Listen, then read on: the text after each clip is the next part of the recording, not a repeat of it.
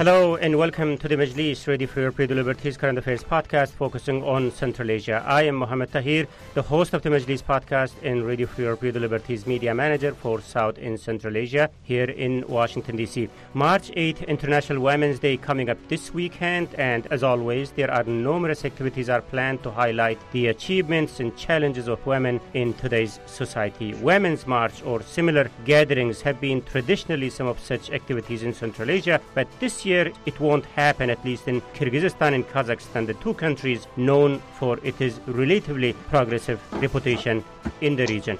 However, over the past year, we have seen a number of high-profile and, according to some, controversial events that brought lots of attention to women's plight. On this occasion, we decided to check back to see how is the region doing on this matter. What are some of the ongoing challenges? Have the events of the last year led to any changes? To discuss all these, I'm joined by Kamila Sultanova, a keynote speaker, gender equality activist, and entrepreneur at the Connect Uz. She is originally from Uzbekistan. Karligash Kubatova, the editor of Oyat MS, a feminist project and website run out of Kazakhstan. Bruce Pannier, the editor of Arafiyaril Central Asia blog, Kishlok Owazi. Thank you, colleagues, for joining us today. So let's start with you, Karligash. So the decision by the authorities, what was that about and what they want? Actually, as far as I know, because I am in contact with the people who are organizing the march, it will take place on the 8th of March. By the Zoom, it's like a central store from the Soviet times. So it was traditionally started there a few years ago, and several feminist initiatives are uniting to conduct that march. And because in Bishkek it got canceled, they just learned about it. They were wondering to invite the women and colleagues and whoever wants to join the march to join them in Almaty this year, because Kazakhstani activists went to Bishkek last year. They look fired up. Bruce, so what was this the discussion about that they are canceling this event or canceled this event because of coronavirus or something like that? You know, that's what they said. And this is one of those where you really have a hard time arguing. I mean, I'm skeptical that was the reason. But in the meantime, certainly everyone is watching the outbreak of this coronavirus around the world. It just happened to be unfortunate coincidence, you know, if you're on the side of the marchers, that all of a sudden the authorities had this reason why they said they didn't want people out there marching. But you know, in Kazakhstan's case, they've just seen a lot of protests, so they didn't want to see a protest anyway. Any kind of march, anything that would get the public out into the street. So they were looking for a reason. Bruce, it looks like, according to the Karligash's information, it's taking place this year in Kazakhstan. So yeah, I know, but is that actually sanctioned? Was there permission for that? Or it was my impression the marchers were just going to go ahead and do it anyway. I think that's what's going to happen, but they're prepared to be arrested. Even though they announced that it's a peaceful march, it's not a protest, it's just like to bring attention to women's rights. So it looks like this is one of those events that the organizers will do it anyway, even if authorities doesn't want them to into the streets. Yes, I think so. Okay, that's interesting. Kamila, what's happening in Uzbekistan about this day? About what? About Women's Day. Women's Day. Yeah. I haven't seen so much going on if there's going to be like big events, but usually there are some celebrations. Last year there was something about Uzbek Ayol. I think we had a chat at the time, but we've been really crazy about Global Fund for Women event where in Dubai. So there was Global Women's Forum that was visited and represented by Saida Mirziyoyeva, the daughter of Shavkat Mirziyoyev, the president of Uzbekistan. So she was given a very compelling speech where she lifted the status of women in Uzbekistan, saying that empowering women, you empower a nation. And we really needed that kind of fresh breath. And she mentioned also what have been the new laws that supports the gender equality.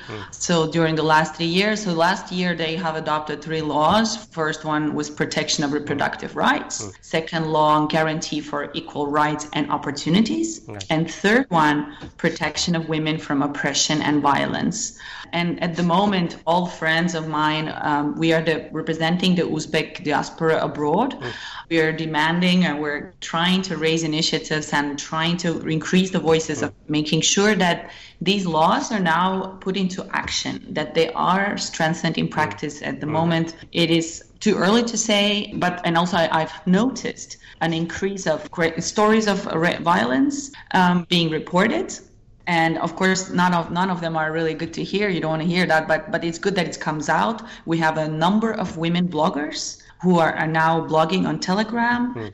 And this is really great what I've been talking to you, our previous Central Asian focus podcasts, that we need to be more out there sharing our stories, regardless if it's the 8th of March or not. Yeah, definitely. And we are very much focused on that. So, Kamila, President's daughter joining the big gathering in United Arab Emirates, or some of the laws are passed. These are good, positive stuffs that coming out of Uzbekistan. Other than that, the type of the NGO-led activities, not the government-sponsored, but the NGO-led activities, what kind of activism are you seeing in Uzbekistan in recent days? How much of these renewed interest in women's rights on official level is kind of translating on the street-level activism?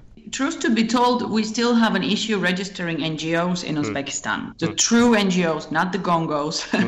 And this has been written really well by one of the prominent journalists, Nikita Makarenko. We also have had a great scholar on inclusion. His name is Dilmurat Yusupov. He has his own Telegram channel connecting inclusion activists and NGO representatives. Right. Terrific. Bruce, about the other two Central Asian countries, I think in Turkmenistan, nothing really exciting happens there in terms of the Women's Day activities. I imagine one thing to take place, which has been the annual tradition there, that they will distribute $2-3 check to women. And then there was activities taking place this year in Tajikistan in terms of the women's rights. Is there anything that you heard that they are planning this year, specifically on the Women's Day? I mean, you hit it. As far as Turkmenistan, they'll pass out $8 to every woman or whatever they have done in the past. It's almost nothing as recognition. And if the women are lucky, the president, Berdi Muhamedov, will not sing a song or write a poem for him this year. In Tajikistan, I haven't heard of any plans for them to do anything in particular. And of course now they got the fear of the coronavirus there too.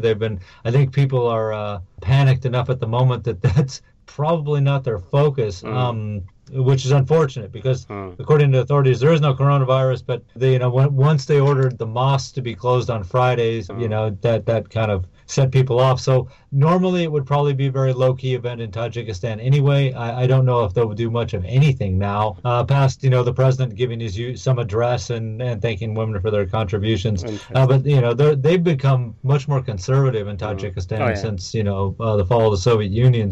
They've actually headed in the opposite direction as far as gender equality and feminism. Yeah. Karligash, so the activists are planning on doing it anyway. So what they have on the agenda, what they plan to do? I think they just want to have this peaceful march and again remind about the rights of women and gender equality. And the government's reaction, yes, they're just like always, they overreact and they are afraid of any gatherings, and the coronavirus is just an excuse. So I'm not sure about the agenda, but usually they just have some like posters with some slogans and you just walk, and of course they're criticized, but that's all they want, I think. Yeah. Also, to clarify that, I guess there is not an all-out ban on Women's Day activities, right? I mean, we are just talking about these marches, I guess, isn't it? Yeah, the celebrations. What I read in the news is that the celebrations... Officially sponsored celebration or any celebration? I think official or probably even, maybe, I'm not sure, actually. Bruce? But I think it's like the usual one, a concert at a square with a lot of people gathering. In the kind. Bruce, what do you know about this? I mean, both in Kyrgyzstan and Kazakhstan, what really they are banning? What we should understand when they say it's banned? Well, it's a little bit, I think maybe a little bit different between Kazakhstan and Kyrgyzstan, but not so much. Like, my understanding from talking with people that were in Kyrgyzstan was that the biggest fear, until they decided they were going to shut the whole thing down, the biggest concern they had was that it would turn into an LGBT parade too. And that was, I talked to someone who was trying to get this thing organized, and they said that city authorities told them they didn't want to see any rainbow flags. right? And to some extent, I suppose that can happen in Kazakhstan too. So it's really weird that we did this last year. And you remember the Kirk Choro, the morality police, as they showed up and tried to break up the rally because they were offended by this. And I think so. That's one thing that conservative elements in both countries probably took into consideration. Like I said, I think authorities were looking for a reason not to let them hold these demonstrations. It just so happened that it coincided with the outbreak of this virus, and so they just said, okay, well, look, it's the virus. Yeah, right. So you can't have your march because of the virus. Yeah. They might have used coronavirus excuse to stop women's gathering this time in Bishkek or maybe in Kazakhstan. But over the past year, there have been a couple of very women-focused feminist activities have taken place in Central Asia. I remember the exhibition in Tajikistan has drawn lots of attention, as well as Feminale, I think that was held in Kyrgyzstan. Similar activities took place in Kazakhstan. So those events certainly draw lots of attention to the issues of gender equality in the region. But the question is, did those events make any difference? What were the lessons we should learn from them to keep the good fight going forward? Let's continue the discussion talking about these and many other questions very shortly.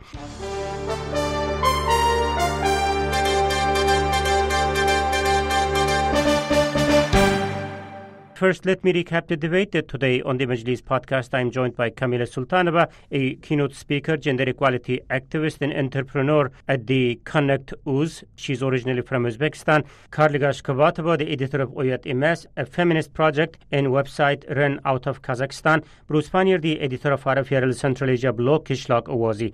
I'm Mohammed Tahir, Arafyaril's media manager for South and Central Asia here in Washington, D.C., and we are discussing women's rights in their role in Central Asian societies. So over the past year, Kamila, there were a number of occasions in which issues related to women's rights hit the headlines. On this platform, I think we have had 4 or 5 episodes devoted to this topic. So let's recall some of those major events first, and then I will have a couple of follow-up questions. So we had 2 very young artists who created a spur of Central Asian, female power through art. And I love the art because artists show and make us understand things very clearly. So what's her name? Zera, she made a song, a video. It was her first video where she sang and she filmed herself where, she was wearing a blazer, but under blazer was only a bra.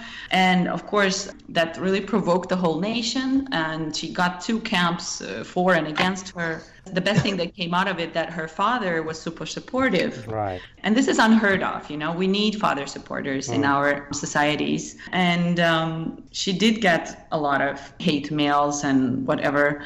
And then we had, I think it was Davletova, what's her name, the artist in Tajikistan. In Tajikistan. Bruce, what was her name? I kind of forgot now. Zilfuza? No, not Zilfuza. I'm sorry. I forgot her name. But the content was like she had an exhibition in Tajikistan, in Dushanbe. So the artist from Tajikistan, she had drawn few paintings and that showed female breasts and that also provoked a lot of people.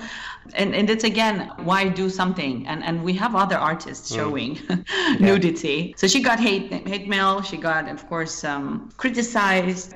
Our region is happy, and I think to criticize. And I think Karligash, that's the reason why you have your movement, which I absolutely think is timely, and we should spread it with hashtags to all our countries because we share the same challenges. Yeah, Karligash is telling me that I should call her NGO Youth Sexuality Education Project. It is actually, and of course I promote also women's rights and gender equality and feminism, but it's all through the prism of access of youth to sexuality education.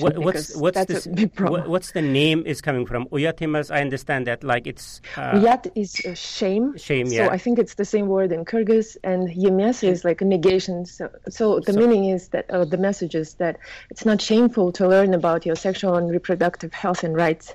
Right. And about the events from the last year, I also wanted to mention this Gender Equality Festival, Femagora, that took place in Almaty last year during 4 days. And this year they were planning to do it, to make it Central Asian and make it last for 2 months almost, with events in different countries and different cities. But with this coronavirus, I'm not sure now how they're going to handle it. But this festival Why is you like, say that? Why you say that? because I think the coronavirus, with all these quarantines and everything, it's a big obstacle, I think. Big like obstacle. real obstacle, even if we ignore all the Are you other, saying like, are you saying it's a big obstacle or big excuse for the authorities? I think it's both. It's also objective obstacle, but then it can be an excuse for governments to ban some events or not allow them, or just develop bureaucracy to prevent them happening. But the festival is amazing because it covers so many areas, like arts, health, sexuality, professional development of women's rights in all spheres. And so I hope this will happen. Yeah, let's see. We will have our eyes on it. Bruce, let me also bring you here. So on Feminale, for example, this was a major topic of discussion, as Camilla was saying, as well as the exhibition in Tajikistan. Of course, such discussions have never been easy in any country, but I guess the points were made in both of those countries, I guess. What was the outcome, if any, from those events? Camilla hit on it at the very start of this of the program, was that there is more reporting coming out, certainly from Kyrgyzstan, about violence against women. And I would imagine that this violence was always there, but the media has actually started to report on this very unfortunate stories, women being killed by their husbands, stalked by their husbands, beaten by their husbands, things like this, that you didn't see that much of in the media before groups, local feminist groups in Kyrgyzstan and, the Feminale exhibit and stuff started to hit there, so that there is that kind of attention. It's unfortunate that, it's also tragic when you see it. But like I said, I imagine this was always happening and didn't get any attention at all. So at least it brings it to the front. So people have to look at this and see that, how ugly this is, that this has been going on for a while, and that these spouses or boyfriends or something have been doing this with impunity and getting away with it. So it is starting to put rightly the responsibility on the attacker here, the person that's responsible for committing these kind of acts. So that's all for the better. I hope in the future there's less stories about this because it will happen less often. But I understand that there is a need for this to happen right now. And I know Camilla would be better to talk about this, but there's two other things that were going on now. In Uzbekistan, they just had elections, and they made it a point to make sure, that more women got into parliament. It wasn't a free and fair election, but at least they changed the gender balance. And this is also a topic that has been coming up in Kyrgyzstan again and again, is that although this is provided for in the constitution, it is not honored. In fact, quota of spots that are supposed to be there for women is in fact not there. Karligash, also let me take your point on the same topic. Then we have to move on to a few other points we have to discuss before I wrap up the discussion. So the type of events which have been taking place in Kazakhstan or in the neighboring countries in support of the women's rights over the past year, have they made any practical difference in improving women's rights in gender equality? I mean, do you have any concrete examples that you could share with us? Well, the problem, I think, with such events is that when you mention gender equality or feminism, people get scared, they don't understand what it's about, and they don't attend. Attend only those who kind of understand or want to understand.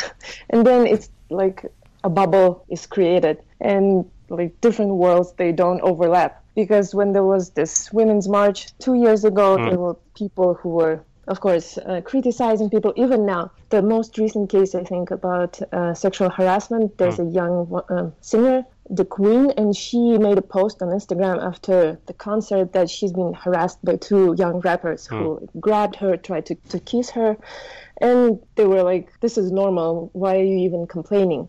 And then she wrote a big post the next day, and a lot of responses appeared, other women, young girls sharing their stories, and of course other like men and other women who are like, why are you bringing this up? It's your fault, as always, victim blaming, and like you just want to hype on this topic. So there are good developments, but then also negative ones. And like about Bruce mentioned domestic violence. This year, because of a very big case about a rape in the train, they made laws about sexual violence, about rape. Maybe I missed this story. What was that rape about? When did that take place? I think it happened 2 years ago. A woman who was coming from a science conference, she has a PhD and she lives in the west of Kazakhstan. She was raped by two men who work on the train. She was raped by them, and they only gave them like 6 months each. And then, of course, their family started harassing her, and her name was like everywhere because the police disclosed it to the public. And then she sued them again, and I think now they got like 5 years each. And then the law was changed, and now rape was moved from like medium crime, I don't know the legal terms, to like harsh crime. And now you cannot reconciliate with the rapist and their family before going to court. Like it was always like that before. And even the police would try to convince you not to continue with your charges. And the victim would suffer way more than the abuser actually. So they changed that law, but then with the domestic violence law, they canceled the fines because they were like, well, this hurts the family budget.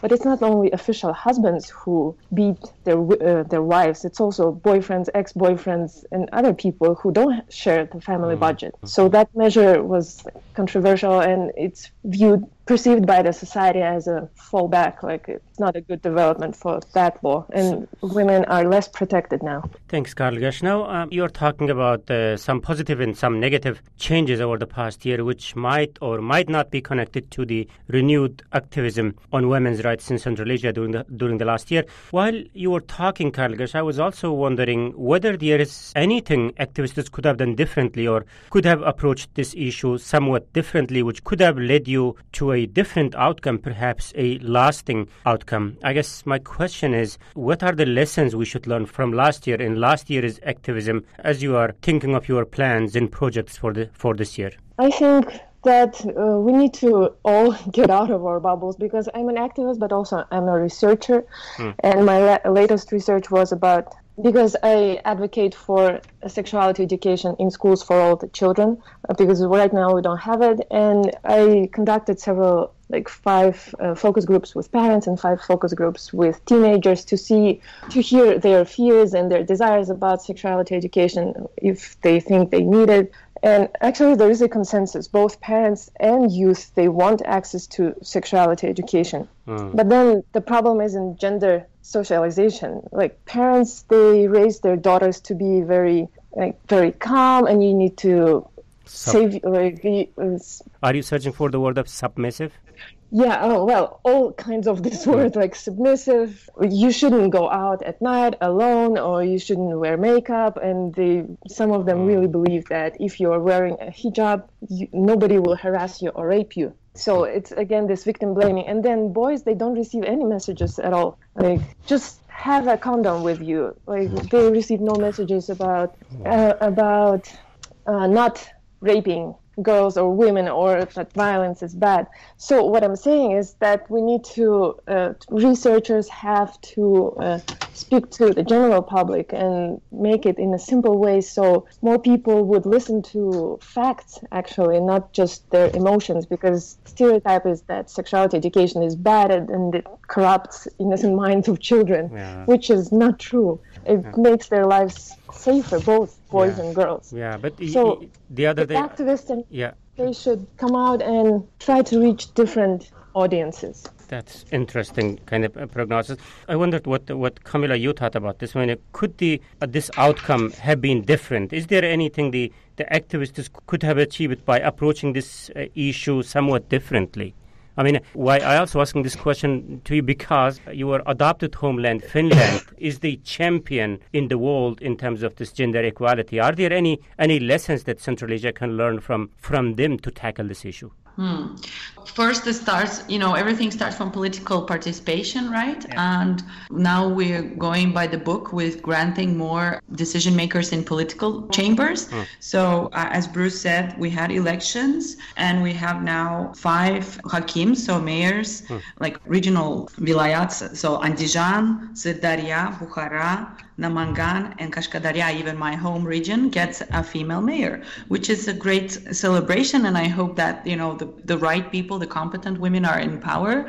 But as I joke about it, with someone commented on Facebook, said, well, is it only about the gender? I said, well, if there was a campaign, show me your favorite mayor, if someone had to vote for the favorite mayor, there was no women before to screw it up. So we need to kind of also make sure that, you know, women are also given power and competencies to really have the mandate to make changes. So on the other hand, also the deputies have increased in the parliament, so in Oli Majlis. So I think the statistics was that they went from 24 to 48 deputies. So it's really good. My issue is here with ubiquitous internet and Telegram. You know, the whole world is using Telegram.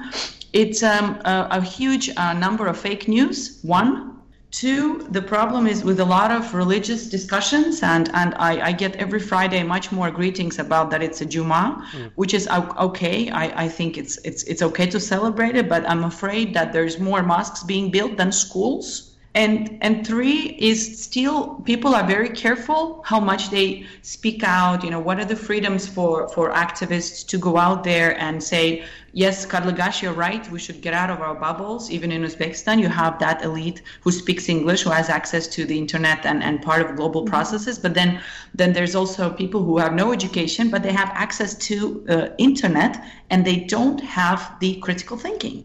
So I would start by looking at how do we educate the fake news approach, regardless where you are, what you study, what you do, and go through our mahallas, because they have a lot of ways of, like, you know, community communication, saying that they are the people of power. You know, we as equality activists, as NGOs, there's still resentment because of gender, because of age. I am myself international Uzbek diaspora, trying to also bring all the know-how and network, but those people in the mahallas, both the people who have, what do you call it, obru in Uzbek, is the reputation and influence. Yeah. And if we talk to them and say, listen, it's not sexual education, it's reproductive health. You know, you can change the narrative, because I know we even last year in 2019 in February, we had this Uzbekistan 2035 forum, and we said to them, we need sex ed. It even hurt in their ears. So, and then he came to me, this one gentleman, and said, just call it reproductive health. It will be more receptive. He said, my 2 daughters. Yeah. Can you imagine? I was like, is that easy? We'll do it. It's okay. It's just a narrative. And then he said, my 2 daughters got married and they got early and they had severe issues because of the reproductive health they had. So he knows if we push it as a health, there will be more buy-in.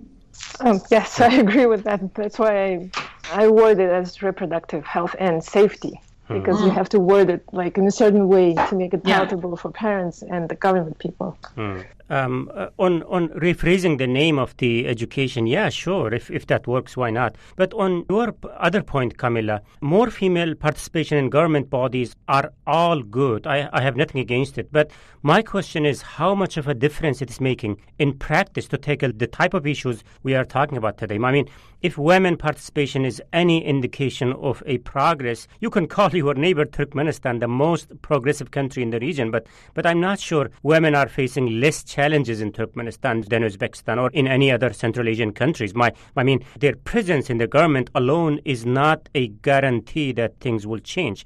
You know, the fact that there are more females in the parliament today in Uzbekistan or in the administrative rules, is this making any practical or a positive difference in a day-to-day challenges of women in the society? Well, it makes it that it's on everybody's lips. And I think that's like our, you know, gender renaissance this spring, because we have just had a BBC, I think it's like triple series BBC about Uzbek, Baburian Uzbek history. Okay. And the whole history of the region. So we are there. Then there is stuff going on with Inclusive Uzbekistan Half Marathon that just happened, which has also been promoting heavily inclusion and gender equality with Ministry of Culture and Education, Ministry of Culture. And then there is a lot of stories like Irina Matvienko, Aziza Umarova, Nazima Davletova. All these women are like creating so much noise. I went to Changemaker Festival in South Korea, which is co-organized by our Uzbek-Canadian illustrator, Ksenia Tsoy. And another Uzbek woman who is a friend of mine, she's an architect. She's picked up a second degree of architect award, Tahmina Turdalieva. And so I'm hearing all these women making changes and making noise. And also from Finland to Moscow, we're having a lot of empowerment through food. And so I see the changes, like people are waking up and they're speaking up for themselves. There are anonymous stories of what that you can share with, it's a hashtag, don't be silent, so не молчи, or like speak up. I don't know, Karligash, if you have it also there. Yes, we do. Yeah, it's like just last month in February, I think I found 10 more Telegram channels, and they're honest, they're raw, in Russian, in Uzbek, where women activists are writing stuff. And I was like, great, this is cool. I couldn't do that 10 years ago. So I think in that sense, I just hope to avoid this the women are the new elite, which is the case now in Scandinavia. So ethnic women are told to be the new elite because they get the education. They move out of their homes, so there isn't much social control. They pick up the best jobs, and then they are looked down by their community because it's still patriarchic if they come from non-Western backgrounds. And it aggravates men. So we need that education element in whatever we do so that the bubbles don't get bigger. Yeah, I wondered about, Bruce, your point on that. I mean, if you look into this region with your background as an American, yeah, there are lots of challenges and also some positive developments. Are we on the right track from your perspective? Well, in so much as they're raising a lot of these issues that people have tried to ignore for so long, I would say, some progress, I suppose, a little bit. Certainly bride kidnapping in Kyrgyzstan, for instance, we had this horrible tragedy with Burolai a couple of years ago. And this is again where all of a sudden you see that it is making some of a difference.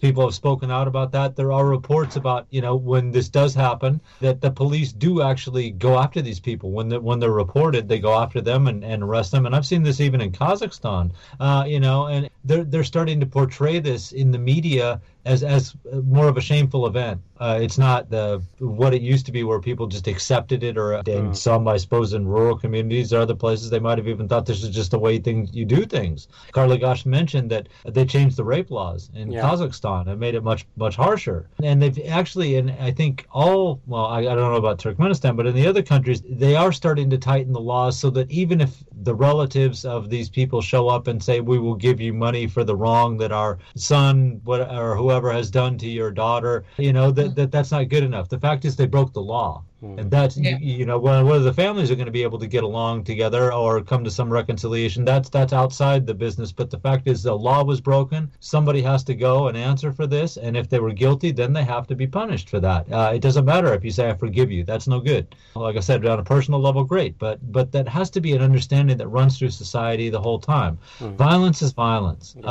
Treating someone bad is treating someone bad. And there's not two different ways to punish that kind of behavior. Whoever you do it to, you should expect that it's going to be punished. You should also expect that society is not going to accept this. Right. Yeah, also we need to wrap up the discussion very quickly here. Just the very last point, Karligash. So given some changes, positive changes in Central Asia in terms of the women's right, what should be the future priority for activists like you, like Camilla, where their focus should be? Yes, I actually agree with Camilla when she previously said that there must be more women in the government among decision makers, because no matter what we do, like, we can be very active and very smart, but if women are not among the decision makers, the patriarchal society will not change, because if all the decision makers are men, they don't see it from a perspective of a woman and women's rights and even reproductive rights, everything. So can I interject something here? I mean, in terms of the women's participation in the decision making, which is really important, very crucial.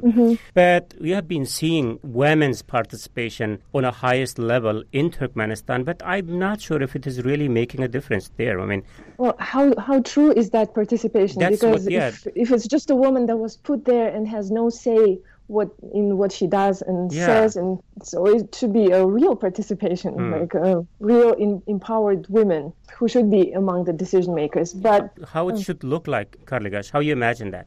Well, again, as a researcher here, I would put on my researcher hat we need to participate more probably in policy making, because when you make a public policy research and then you make recommendations, then you have some way to get into those working groups and discuss the laws and maybe influence them in some way. So it should be not only activism, but it should be something that follows the formal rules. So we should penetrate it from different sides. Right. Camilla, what should be on the focus of women's rights activists going forward, given the achievements or the continued challenges from last year? Yeah, so I think the guarantee of the freedom of speech and so that we come out from the fear of expression. Two, there is, managing social inequality is as big issue in Finland as much as in Uzbekistan and anywhere else in the world. I have studied in this interesting futuristic lab in Finland looking at how do we remove these bubbles between young people in considering postcodes around Helsinki, because it's also becoming a problem. And actually, I found out that in Uzbekistan, they have their own UNDP accelerator lab, which enables social experiments and different kind of experiments to promote this very agile policy making, because, it takes years to put law into practice. And I think with this kind of different platforms where activists are involved, where NGOs are involved and also policymakers, which Karl Gash mentioned rightly, and the people in the business, you will have this multi-stakeholder approaches to say, how do we elevate women? How do we promote human capital? Because all our nations are suffering from a huge brain drain. And if we don't, pick up the 50% nation, we'll never get there to 2030. SDGs. We'll never get to the idea that I can actually go and retire in my home country and see my parents. And then you will have still one breadwinner male feeding 10 people and then having a heart attack, dying at 40. You know what I mean? So it's right now we need a little bit of money, freedom, and ambition to experiment. And so I always say bring in the Uzbek dance to project gender equality. Lazgi, Lazgi, have you danced it? I am not, but I have seen it. I enjoy it, yeah. It's one of the best beautiful dances that can compete with Bollywood dance. But UNESCO has just added it last year to immaterial heritage. And when you look at that dance, one cannot be performed without the other. We need man and a woman. And I find this is as a poetic and also artistic way to show why women can be as proactive, as productive, as efficient at work and at home, and that, we shouldn't have that cultural pressure not to start our own company, but to actually go in and become also working, ease the pain, instead of, our traditional way of looking at ourselves as daughter-in-law, sister-in-law, a wife and a housewife. I think we're past that. And young people here, we really want to make sure that they also part of globalization, because they are on internet. They see everyone wants to live a fast life. Right. So I really hope that we will hear less stories of rape, but I don't think it's gonna, go get less. But it's a good sign, as the more things will be reported, the more outrage it will create, and hopefully we will agree with Bruce next time that progress to a larger extent than 2 steps ahead, 1 step back. Okay. I thought Bruce was very positive today. Bruce, with lots of these changes and, of course, lots of challenges still remain to achieve the type of gender equality that one inspires to achieve in the region. So where your eyes will be going forward? I mean, what type of priorities there should be to achieve the goal? I'll just be watching to see how much time they give to women in the media. Not women from the media, but how much time the media actually focuses, how much space they give them to speak. Because I think, a lot of what we've been talking about today is, all comes back to the deep-rooted traditions that no one challenges in public. And a lot of this stuff needs to be challenged in public, and you need to see and hear this. And it's better if people see and hear this from the women who it's about them getting better gender equality in front of the law, things like that. And so I would hope that there would be more female journalists writing stuff. I would hope there would be more female politicians on television and radio, so that it kind of sinks in to people. We're kind of in the early stages. Like I said, it's progress, but you're trying to redirect society into a direction that it hasn't ever really gone before. But it needs to. Bruce, can I pick up on that? I mean, media has an immense power to shape stereotypes, and change stereotypes on how who gets to speak, right? And projecting women in books, in the media, in blogs, whatever, it's really a big tool. So one of the things that I also had to say to you also, Mohammed, that in education, in study books, the gender roles will be reconsidered. in Uzbek books, which I was like, finally, it's great. And even when I studied Finnish, there was even a Finnish language book which also had stereotypes, and I was like, you gotta be kidding me. So nobody's perfect, and the gender streaming education is a big issue right now. So the presidential schools in Uzbekistan, they're also looking at it to have a gender lenses in their teaching, because those are the latest schools that will produce the future leaders, the elite, and it's hard to get into the schools, obviously. So the idea of having female journalists is not a problem. It's always the female journalists interviewing men. We want to do the other way around. Yeah. And I'm tired of that. I want to have more women there, and we gotta have some quotas. Like, you cannot interview 5 men in a row. You gotta have someone there who looks different. Right. So just a final note from you, Karligash, and with that we will end the discussion here. So since you are the sexuality education activist, so what do you see, the type of change you hope to see Kazakhstan going through? From my perspective, I hope that parents become more open to this topic. And actually, parents don't mind sexuality education once you start talking about it to them, and once you let them know that they have a say in it. It's not like school would just start showing pornography to their children. Once they know that it's about their safety and safe sexual behavior and actually their health, then they agree that they need it. But nobody really explains it to them. So I really hope that we will raise parents' awareness and other more conservative people's awareness about the essence of sexual and reproductive health. So that's what I would hope, because in my view, in the long run, sexual education leads to better gender equality, because boys and girls, they start seeing personalities of each other. They start seeing each other as human beings, not just bodies. Right. And that's my dream, actually, that we have that proper comprehensive sexuality education, not the abstinence-based sexuality education, which doesn't help at all to change problems. Okay, terrific. Thank you very much, Karligash Kubatova, Youth Sexuality Education Project, which is called Uyat Emas. The project is out of Kazakhstan. And also big thanks goes to Kamila Sultanova, gender equality activist and entrepreneur at the Connect Uz. She's originally from Uzbekistan, and Bruce Pannier, the editor of Haraferal Central Asia blog, Kishlok Awazi. Thank you, colleagues, for your time today. Thank you. Thank you. Bye. Thank you. And this is from me, Mohammed Tahir, host of the Majlis, Radio Free Liberties Central Asia podcast. Until next week, bye-bye.